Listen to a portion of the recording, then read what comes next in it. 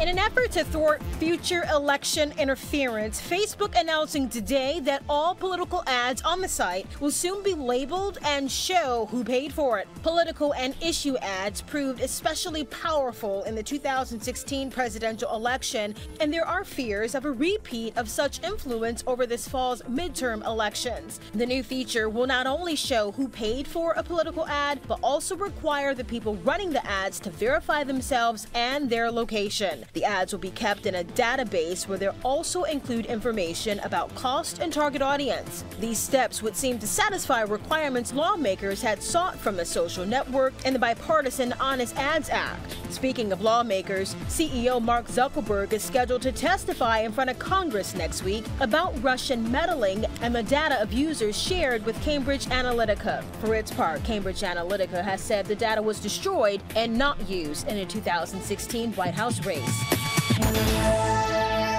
And so that labeling is set to roll out later this spring. Other Facebook changes are getting more notice on Twitter after reports Facebook retracted messages from Zuckerberg and other execs from inboxes. Facebook is making that feature available to all users now. And one guy tweets, quote, after backlash regarding retractions of Zuckerberg's messages, Facebook will give all users an unsend feature that could offer an expiration timer.